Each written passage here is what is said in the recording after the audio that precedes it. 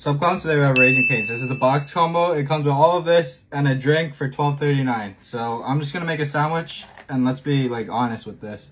Here's a chicken tender. We'll dip in the famous cane sauce and then we'll just put it between the two Texas toasts. But for me, like if you don't have Cane's with the hot sauce, Cane's is absolutely gross. Like honestly, like Cane's is like, it's just unseasoned chicken, like if we're being honest.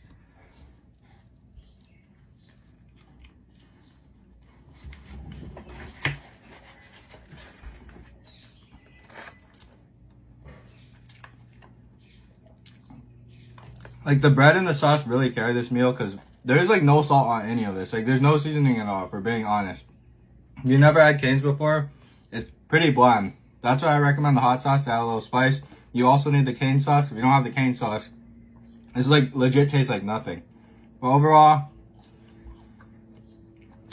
I'm a crinkle cut fan, but the fries are always like soggy in a way. They're just not it. So fries, 5 out of 10. Chicken with sauce, 8 out of 10. Toast, 9 out of 10.